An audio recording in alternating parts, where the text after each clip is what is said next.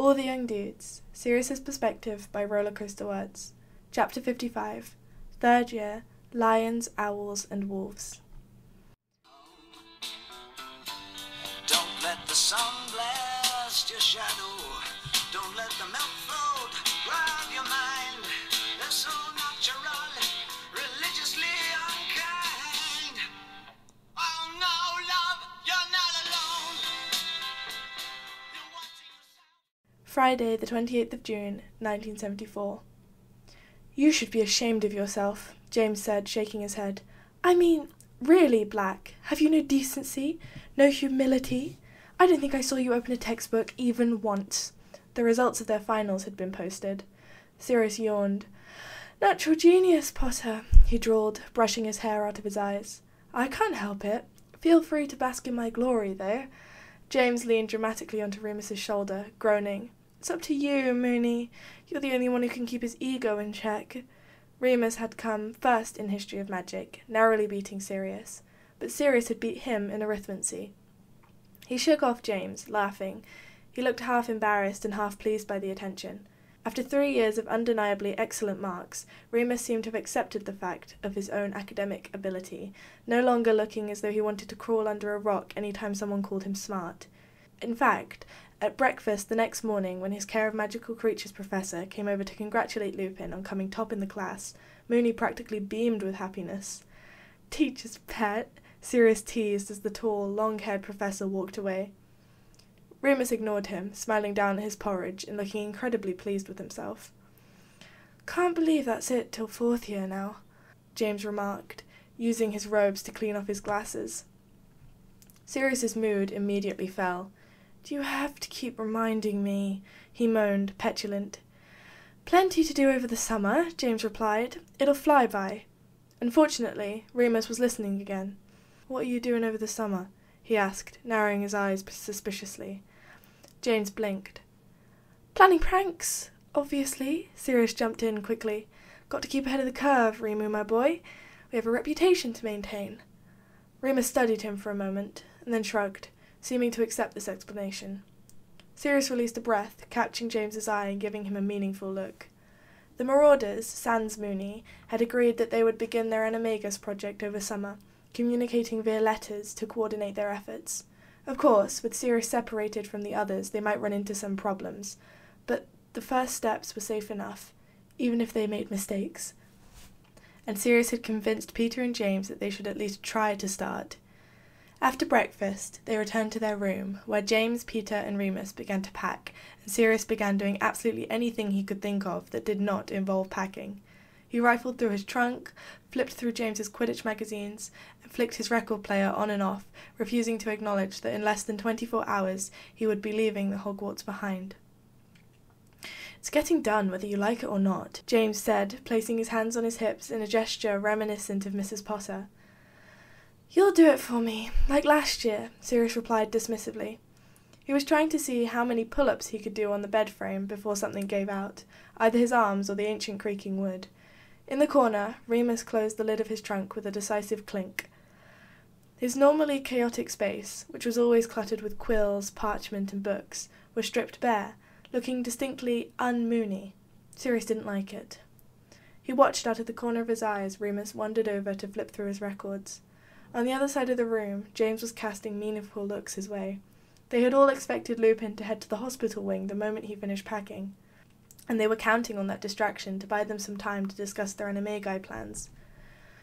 Mooney, James said carefully, don't you have to go and see Madame Pomfrey? Yeah, but not right now. Remus looked up, brow furrowed. Well, I mean, if you've finished packing, you may as well, right? When I've done Sirius's stuff, I was going to suggest we all go down for a fly on our brooms. And you hate flying, so... Oh, really? Okay, then. Remus nodded curtly, looking a bit put out.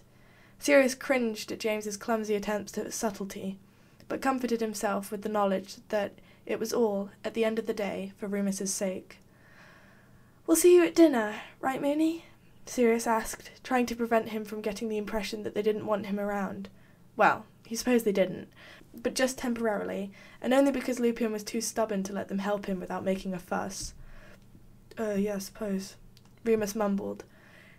He left the room without saying a proper goodbye. Sirius sighed as the door shut behind him. Nice going, Potter. He punched James on the arm before collapsing back onto his bed. Oi, someone had to say something. You're the one insisting that we start everything this summer. It's not like we could talk about it with Mooney here. Yeah, Sirius waved a hand. He lay quietly for a moment, staring up at the wooden bed frame overhead. To one side he could hear the sound of James opening his trunk and beginning to shove his things inside. Sirius sighed and sat up. Well then, he clapped his hands together. Let's discuss, shall we? Ingredients, James nodded, moving an armful of Sirius's Muggle books over to his own trunk for safekeeping during the summer. Mandrake leaves won't be an issue, Sirius said, pulling a list from his pocket. Pete, you already nicked some from the greenhouse, yeah? Peter nodded vigorously. They're in my trunk somewhere. Let me just... He began digging, pulling out the clothes and books that he'd just finished packing and making a mess all over again. Sirius grinned. Brilliant. Then all we need is the crystal Phyllis that can receive the pure rays of the moon. And they'll have to be big enough to hold all of the ingredients too, remember. James, have you got anything like that at your house? Maybe. I'll check. I think Mum's got some old potion brewing kits in cabinets somewhere. Sirius nodded. All right, I'll check too. If none of us have anything that works, we'll just have to buy some at Diagon Alley. Shouldn't be too hard to find. Let's see. Silver teaspoons. I've got that one covered. My family's got far more silver than we could ever possibly use. Suppose Creature might notice if one goes missing. But he'll hardly be able to prove it was me, so long as I hide it well enough. James scratched his chin, thoughtfully. Pretty sure we've got some silver spoons too. If you want, I can handle that part, since my parents probably wouldn't mind. I mean, not that I'd tell them, but if they were to find out, I don't think... He trailed off, glancing at Peter awkwardly. Sirius stiffened. It's all right, Potter, I can do it, he said with forced nonchalance. James exchanged another glance with Peter, which he pretended not to notice. Well, I'll still check too, all the same. If you like. Other than that, it's just down to the Death Head's hawk moth chrysalis. I think Mum bought some of those once, Peter chirped up. From some sort of special potions ingredients store. They're really expensive. He seemed to realise who he was talking to immediately after speaking, and bit his lip, looking embarrassed. No worries, Pete, James said warmly. Price is not an item when it comes to our Mooney. I've got it covered. Pete, do you think you can remember the name of the store that your mum bought them from? Was it in Diagon Alley? Peter frowned, thinking hard. No, I think it was some sort of seasonal salesman. Maybe I could ask her? Sirius exchanged a glance with Peter. After a moment, he said carefully, As long as you think you can ask in a way that won't make her suspicious. Remember, we still need to make sure that no one in our families catches on to what we're doing. We can pretend that we're doing some sort of potions project together that we're working on, James suggested. A legal one, of course. I can come over to your house, Pete, and we can ask together. Yeah, maybe, Peter chewed his lip. She's still a bit upset with your mum, though, you know, because of Christmas. He trailed off. James looked a bit surprised. Clearly he hadn't considered that the Pettigrews could ever hesitate to allow him over, not after growing up, going in and out of each other's houses like they were a second home. Oh, right. Well, you can still use me as an excuse, anyway. Peter nodded, and Sirius turned back to his list. Well, assuming Pete can figure out the moth chrysalis, that just leaves the dew, from a place where neither human feet nor sunlight have ever touched. We won't need to worry about that part until it's actually time to start brewing the potion. But we all need to figure out where we can go to collect it from.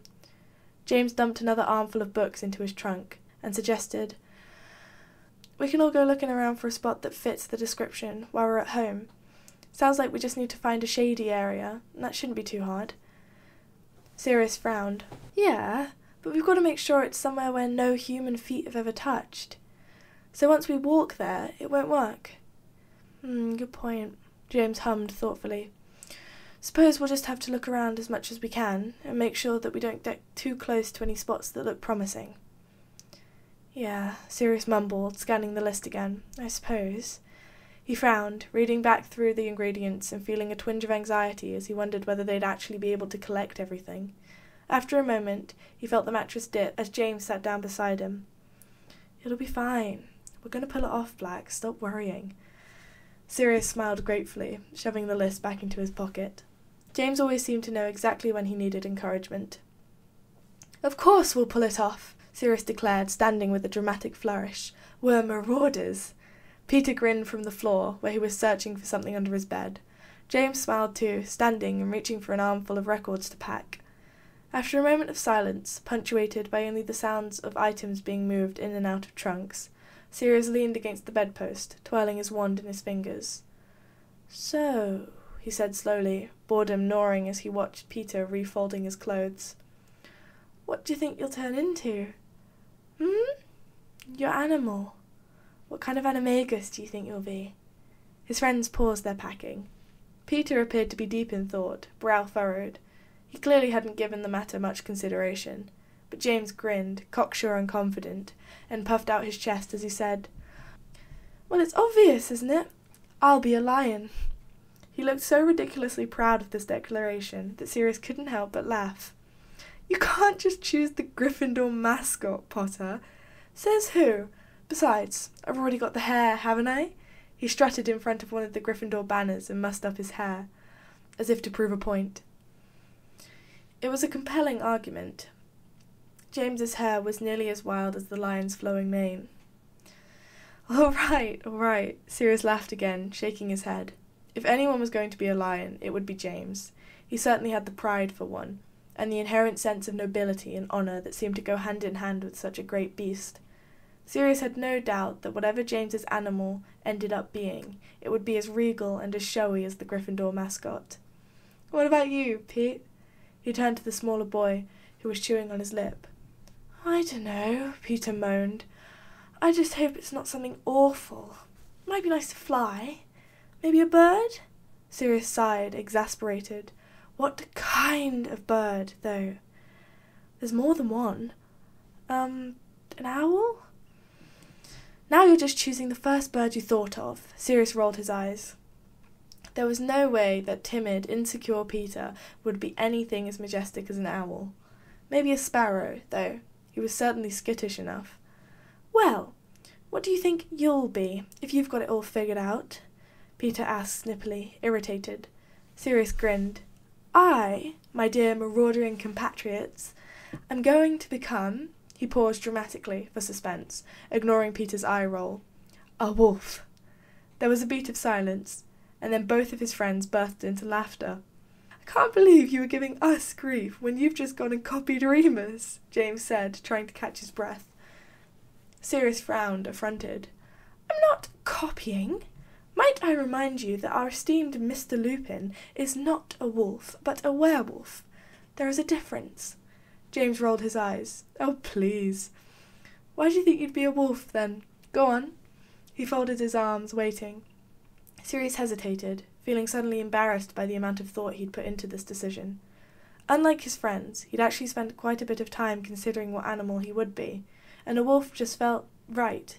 They were pack animals, loyal and social, dangerous and cool, but with the same sort of canny exuberance that would lend itself just as easily to joy as to anger. Sirius had spent more time than he'd care to admit imagining how fun it would be to run through the forest with Remus, side by side, two wolves under the moon. But all of that felt too soppy to say, distinctly girlish. Instead, Sirius flipped his hair over his shoulder and smirked, drawling, Why, it all comes down to my natural magneticism, of course. James threw a pillow at him. Watch out, Black. With that sort of vanity, you might end up being a peacock. Chapter 56. Summer, 1974. The house had moved. It wasn't unheard of. The Black family manor was a feat of magic that had been passed down for hundreds of years. If the current owners found themselves needing to change location, abandoning such a valuable piece of family history was unthinkable. As such, the home had been magically transported all over Britain throughout the decades. Sirius knew this. His parents had quizzed them growing up on the previous manor's caretakers and the places they had resided, until he could recite the lineage that followed the house all the way back to 1773. But it had stayed in one place throughout his childhood, and nobody had thought to mention to him that his parents were even considering a change of location. So it was with quite a bit of shock that Sirius found himself side-along apparating to a completely unfamiliar part of London. He blinked at the street of lavish townhouses, not understanding what had happened until he realised that the door in front of him was remarkably similar to that of the manor. We moved? He spun around, studying the street, taking in his surroundings. It was a residential area, clean and quiet, but still far busier than he was used to. There were muggles in the streets, bustling about. He had to fight to keep his jaw from hanging open. Had his parents willingly moved them to a house in the midst of Muggle London? Walpurga Black had already swept imperiously inside, leaving him to gawp. Regulus tutted as he followed their mother, sarcasm oozing from his voice as he drawled, "Obviously." Sirius shot him a dirty look, hurrying inside. "Well, where are we?" Regulus shrugged. "Islington, I think. You'd have known if you'd come home over Christmas." This last was said with a petulant jut of his lower lip, an expression that bordered dangerously close to the territory of pouting. Sirius snorted. "I wasn't invited home for Christmas, remember?" "You weren't required, Sirius." His mother's voice rang out sharply in the hall, making him jump. He refused to look away as she swept towards him, letting his chin jut out and hoping she couldn't sense the squirm of fear in his belly. Walpurga paused in front of her sons, eyes flicking over them. "There is a difference." She lifted a hand towards Sirius's face, and he braced himself, trying not to flinch. But she only lifted a lock of his hair, rubbing gently between her fingertips before tucking it back behind his ear. "A boy shouldn't need an invitation to come to see his family." Her voice was snakeskin quiet, smooth and dry. Sirius had expected one of the usual lectures about what a disappointment he was the moment he stepped through the door, but his mother only looked him over, once more, absently, and then ordered Creature to take care of their luggage before disappearing up the stairs in a swirl of black silk. Sirius blinked, at a loss for words. He'd been bracing himself for the worst since Regulus told him that he was expected home, but his mother hadn't seemed angry, just disappointed, resigned almost. Shame ran a sticky finger down his spine as he processed her words. Was he supposed to have come home without being required? Had that been some sort of test? But the note had made it seem like they didn't want him around, although he supposed that it hadn't actually forbid him from returning for the holidays. But what was he meant to think, when they'd been ignoring him for months? Regulus shifted awkwardly next to him. Sirius banished his line of thought with a quick sweep of anger. Who cared if his family had been setting some sort of test for him over Christmas break? It wouldn't have made a difference. He would have gone to the Potters either way. He turned back to Reg, asking cheerfully, "Has she been like that since Christmas?" Regulus shrugged, hovering next to him in the entryway.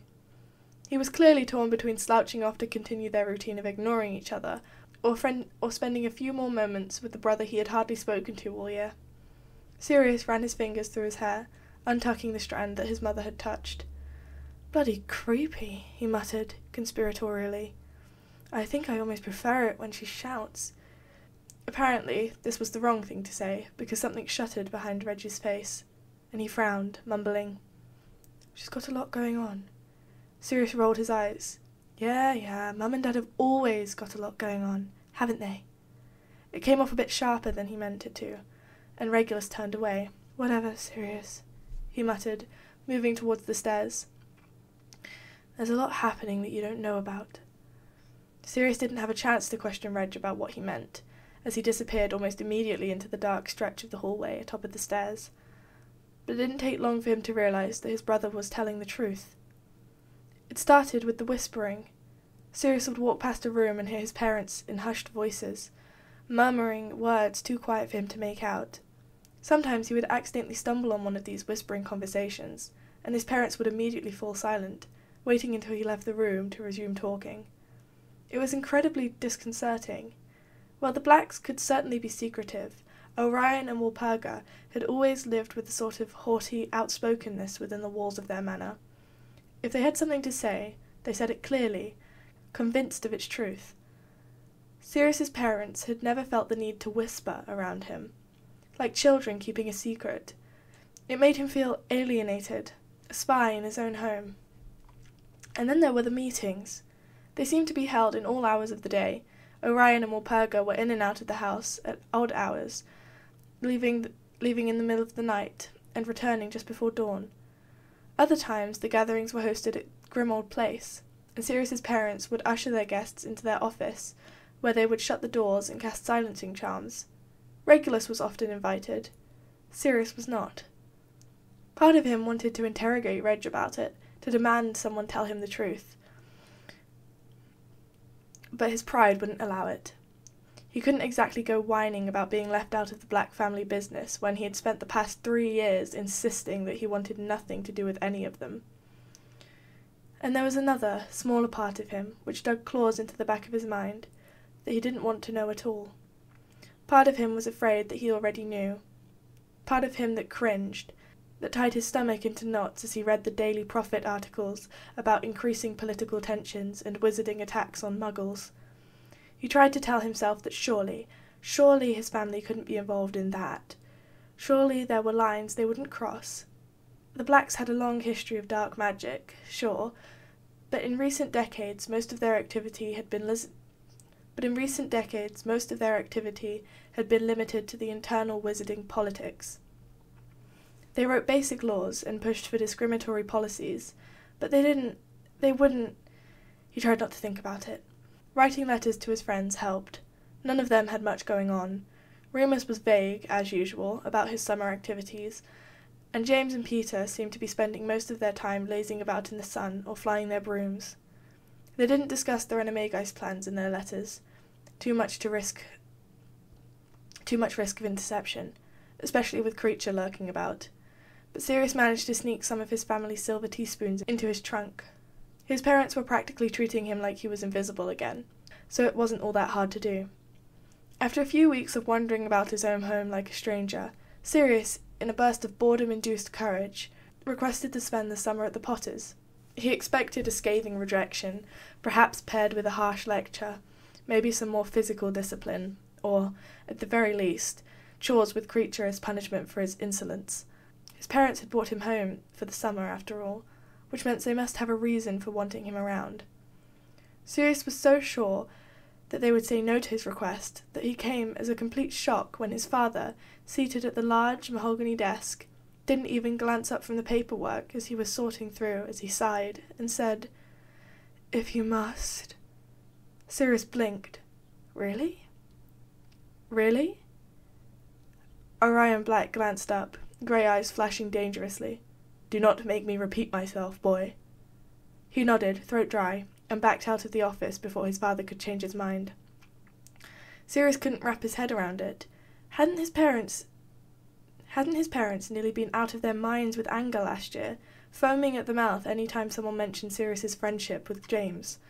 Hadn't his blood traitor activities been the whole reason behind that stupid engagement? He frowned as he packed his trunk, questions pounding like a headache behind his eyes. Had they already disinherited him? And just forgotten to let him know? But if that was the case, why force him to come home for the summer? If they truly didn't care, why not just pack him off to the Potters the second term ended? Sirius decided to stick to his trusty method of not thinking about it, trying to cheer up as he penned a letter to James. The response came within hours. The Potters would love to have Sirius spend the summer. Euphemia had already made up a bed. He left that evening with barely a glance from either of his parents on the way out. Although as he turned to look back from the front door, Regulus was there, half-shadowed and half-hovering at the top of the stairs, looking very young, alone in the wide, dark hallway. Sirius paused. People always told him that he and Reg looked alike. He understood why: the dark hair, the sharp nose, the icy eyes. With the tangled branches of the Black family tree, it was almost impossible not to find his features on someone else's face.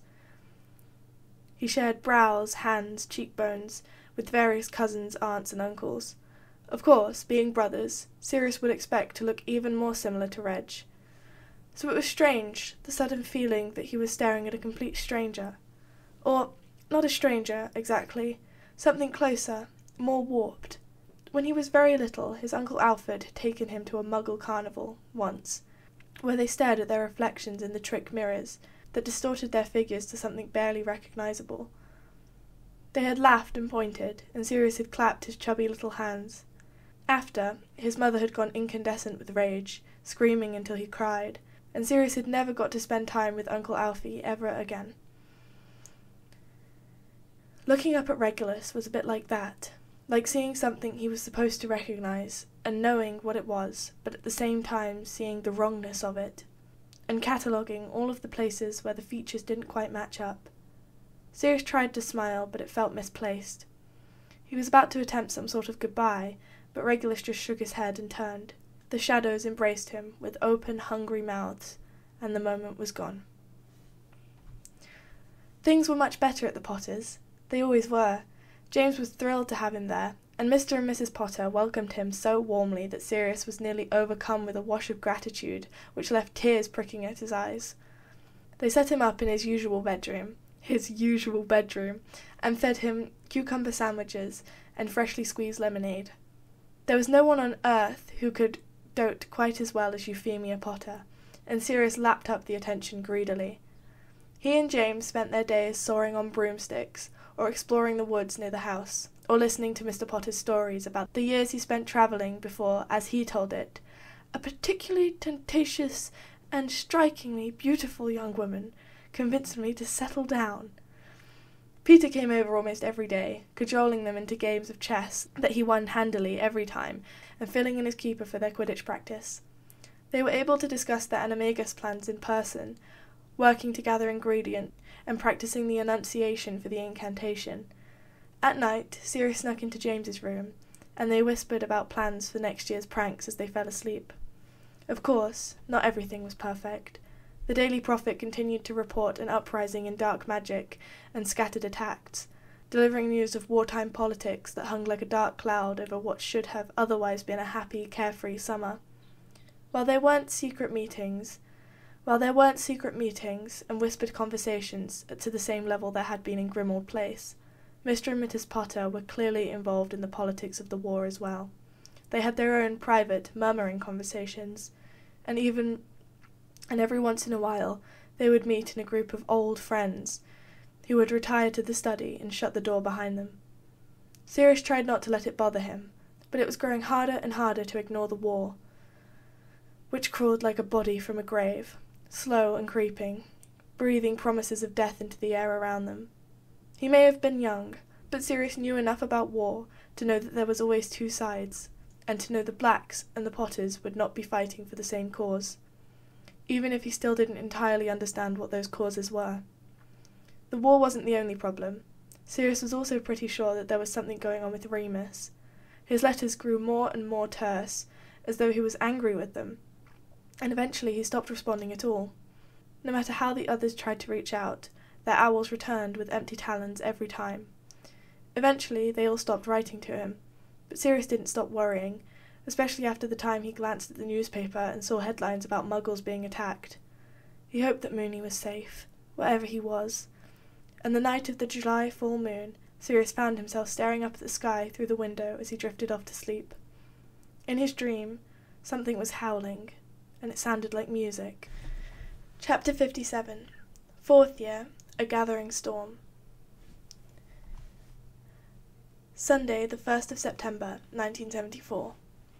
Sirius didn't see his brother at the train station, or his mother, or his father. He wondered if they'd arrived early, or if perhaps they were running late. It wasn't that he was looking for them because he wanted to see them. It was quite the opposite. He kept glancing around platform 9 3/4 to make sure he wouldn't run into them, so that he could go on ignoring them and they could go on pretending he didn't exist. Better for everyone, that way. There was a flash of dark hair in the corner of his eye, and he spun around. But it wasn't Reg, just some witch with dark curls that flounced over her shoulders as she rushed to give her friend a hug. Sirius turned back to the Potters, who were trying to engage the Pettigrews in stilted, awkward conversation. According to Peter, Even though his parents had allowed him over during the summer to visit James, they were still upset with Mr. and Mrs. Potter for encouraging Philomena to act out. She'd moved to America, and Mrs. Pettigrew was sure that the decision had been spurred by something one of the Potters had said to her, or done. James caught his eye as he turned back, raising a brow. "You all right, mate? You seem a bit tense." He murmured the words, voice low enough that only Sirius could hear. Besides them, Mrs. Potter was asking with forced cheer about Mrs. Pettigrew's crop of squash that summer. Sirius shrugged and plastered on a smile. "I'm fine." James studied him for a moment, before turning back to his family. They hugged the Potters goodbye shortly after. Euphemia squeezed Sirius so hard that he thought his ribs might crack. He loved it. Fleamont patted him on the back and slipped a chocolate frog into his pocket, winking. Mrs. Pettigrew fussed over Peter and sent a final resentful glance towards the Potters before sending her son off, and the three climbed on board the Hogwarts Express to head to their usual compartment. "Petey," Sirius cooed, a sticky, sweet impression of Mrs. Pettigrew's high, nervous voice. "Have you got enough snacks? Oh, Petey, did Mummy remember to pack your wand? Petey, do you need—" Peter groaned loudly, flopping down on his seat. "Don't start," he moaned. "She's always like that, and it's only gotten worse now that Philly's run off." James patted his friend on the back comfortingly. "Don't worry, mate. I get why your mum's worried, but I'm sure Philly's all right." "Yeah," Peter said glumly, scuffing his shoes against the ground. "I just wish she'd at least given us some kind of heads up. Now Mum keeps acting like I'm going to run off and live amongst muggles. If she doesn't remind me every 5 seconds how much she's counting on me to, I don't know, uphold the family legacy or something. She keeps talking about trying to get me into an internship at the ministry." Sirius scoffed. "The ministry? Never figured you'd be much of a politician, Pete." Doubt I'd have anything to do with politics. With my luck, whatever she'll find, it'll be really boring, filling out paperwork in the Department of Magical Transportation or something. "I dunno," James said, growing sombre. "Seems like there's politics everywhere in the ministry these days. Did you lot see the Prophet this morning?" He dug around for his copy of the newspaper, pulling it out and unfolding it. Sirius squeezed on the bench next to Peter to read over his shoulder, and the three of them examined the headline together. "Jenkins criticised as security measures on ministry are tightened." They were still reading when the door to their compartment swung open, and Remus marched in. "All right," he said gruffly as he entered, voice a bit deeper in his chest. James lowered the paper, and they all turned to greet him, and Sirius's throat went dry. He was taller. That was the first thing that Sirius noticed. At the beginning of the summer, he had only had an inch or two on James, but now Remus seemed to tower over them, filling the doorway with his long legs. His face had changed, too. Any lingering softness was gone, leaving a squared-off jaw and a protruding Adam's apple that bobbed when he swallowed. His skin was dotted with freckles, and a few shades darker, signs of long hours spent out in the sun. There was a rosy flush on his cheekbones that appeared to be the final remains of a sunburn. And his clothes! A smart button-down that made him look older, somehow, bright blue drain-pipe jeans, and chunky black boots that Sirius immediately fell in love with. It was the coolest thing he'd ever seen. His palms felt sweaty. It wasn't just the outfit and the growth spurt, though. There was something else, different about him, about the way he carried himself. He stood with his legs apart, hands shoved in his pockets, jaw set hard. There was something alive in his eyes, something jumping and dangerous, like sparks from a fire. Often it was difficult for Sirius to imagine his quiet, bookish friend transforming into a wild beast every full moon, but now, hypnotized by the mean glint in Lupin's eye, it felt as though the wolf was crawling just under the surface of his friend's skin. James and Peter were clearly surprised too. Sirius could practically feel Peter's anxiety and James's concern, rolling like waves over their skin.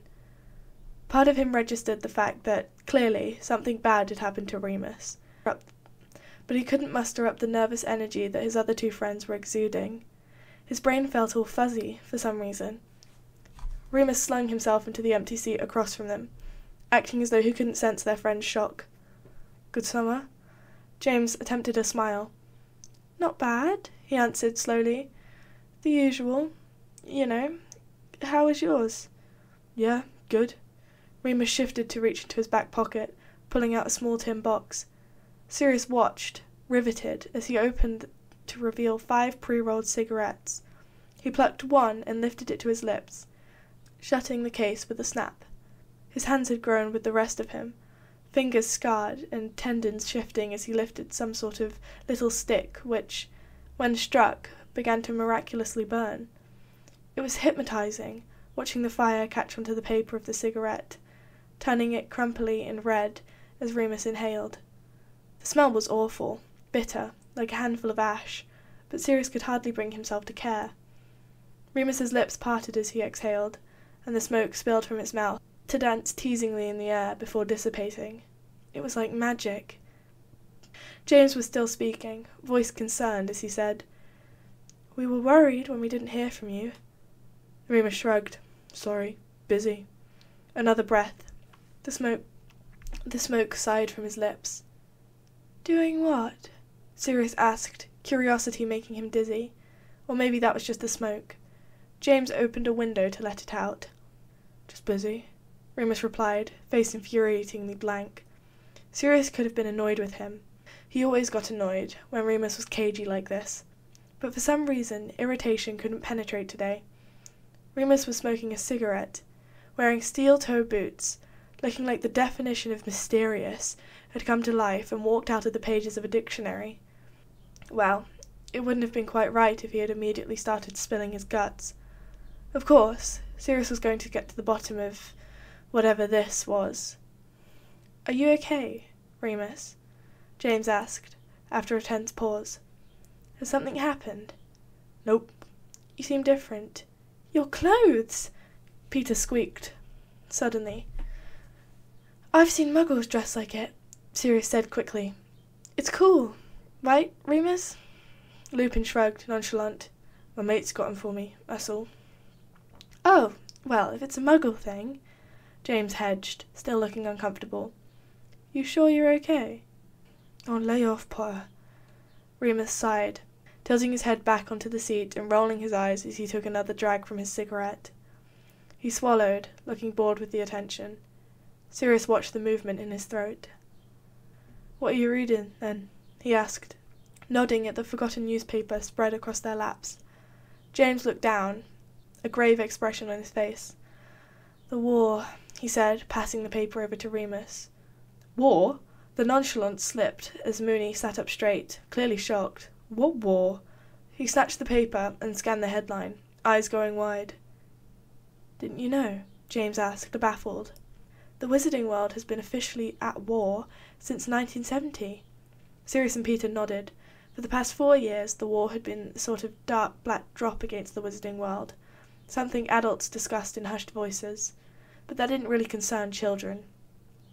It had always been a nebulous concept, something tied up with the ministry and politics and complicated laws that really didn't affect the boys' lives, at least not yet. With the way things were going this summer, though, it had begun to feel more real. "We weren't even at Hogwarts in 1970, Remus responded, defensive. "I hardly knew anything about wizards then." "What? I mean, who are we fighting?" "Well, that's the problem," James frowned. "It's too difficult to know, but this Dark Lord person seems to be gathering a lot of allies. Almost all purebloods. I reckon those are the meetings my family is going to," Sirius muttered darkly. "James's dad agrees with me." He wasn't entirely sure why he'd talked to Mr. Potter about it, only that he kept thinking about it over the summer, wondering if Mr. and Mrs. Potter looked at him and saw his family, if they thought about whether they could trust him, whether he'd run back and report everything he heard to his parents. He'd felt the need to distance himself, somehow, to say, "I'm on your side." So he'd told Monty about the strange meetings and the hushed conversations, and the grey-haired man had nodded, thoughtfully, looking troubled. "Is that why the Slytherins were such a pleasure to be around last year?"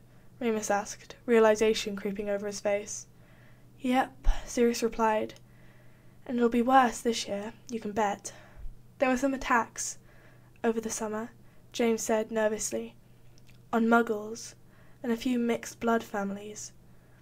They think the Dark Lord is using dangerous creatures, Peter piped up, voice wobbly and anxious. Vampires and giants and Remus's eyes had gone flat. He glared at Peter, clenching his jaw. And werewolves? Moony, James started to speak, but Remus stood before he could finish. I need the loo, he said gruffly, yanking open the door, and then he was gone.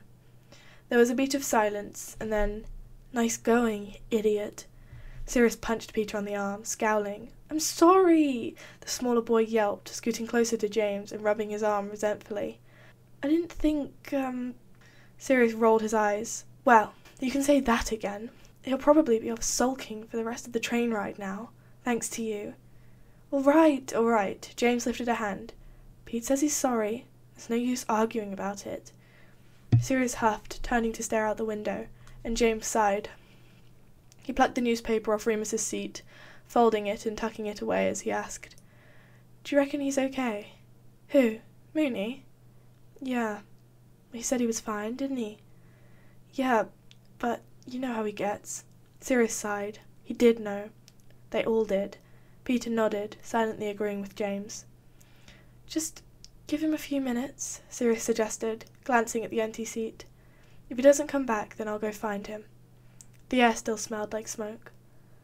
10 minutes passed, during which James engaged Peter in a mind-numbingly boring conversation about chess club.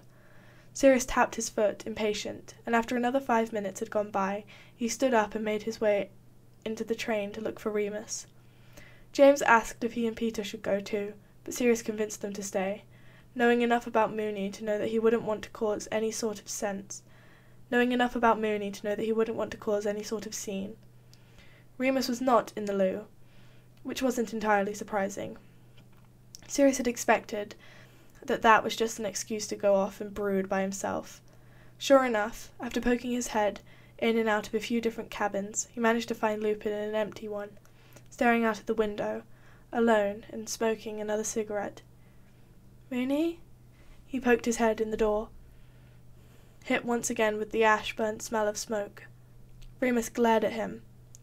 He came in anyway. All right, what's up? Sirius settled himself on the opposite seat, getting comfortable. Nothing. Remus crossed his arms, sulking and slouching, staring at his boots. The cigarette burnt in his fingertips. Something's up. You're not yourself. Now would you know?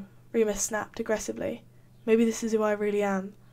Sirius felt a strange burst of affection for his friend, who could be so ridiculously melodramatic without even realizing it. I just know, he held Lupin's gaze. It's okay to be angry sometimes, Remus. It doesn't mean anything, except that you're normal. The glare faltered, softened by surprise, and Sirius smiled. He wasn't always good with feelings, but anger was something he understood, better than James and Peter at least. Knowing that he was probably only allowed one moment of authenticity before running the risk of appearing too girly, Sirius let his smile sharpen into a smirk. And for what it's worth, I really do think you look so bloody cool. Really? Yeah, kind of dangerous. Remus snorted, saying dryly, Thanks. So, bad summer, was it? Remus shrugged. It was okay. I did a lot of stuff. I don't want James to know about it. Sirius struggled with the curiosity clawing in his chest, desperate to know exactly what a lot of stuff entailed, but he could tell Remus didn't want an interrogation. So he only cocked his head and said, Okay, can I try a cigarette? Remus's lips quirked up, as if Sirius had said something amusing, and then he smiled and fished out the little tin box. He tossed it to Sirius, along with the box of little sticks, which created a moment of panic as Sirius tried to remember what exactly Remus had done with them to start a fire. It wasn't too difficult to figure out, though. He struck one of the sticks against the box, igniting it, and pursed his lips around the little paper cylinder. He cupped his hands as he lit it, hoping that he was doing everything correctly, and hoping that he looked as cool as Remus had when he did it. Sirius sucked shallowly, trying desperately not to cough. The cigarette tasted like it smelled. Bitter, ashy, slightly gritty. It was a strange sensation, breathing in smoke. His lungs rebelled, chest itchy and tight, but he held on to it as they relaxed. He couldn't look like a wimp in front of Remus. Still, he couldn't prevent a grimace from crawling across his face as Lupin smirked. You get used to it. Okay. Sirius raised the cigarette back into his mouth, breathing more deeply this time, testing his limits. Remus relaxed back into his seat, watching him through the bullish haze, and Sirius never felt so aware of his eyes. He really, really hoped he looked cool. I found out some things at the end of last term, Remus said softly, after a few minutes of lazy silence. Before Sirius could respond, he was reaching into his shirt pocket, pulling out what appeared to be a few crumpled newspaper clippings. Sirius leaned forwards, fingertips brushing the smoke, as he accepted the paper from Remus's hands. I don't want to talk about it yet, Remus said, sitting back. But read 'em if you like. Okay, Sirius said quietly, holding the clippings carefully, gently. Thank you, Remus.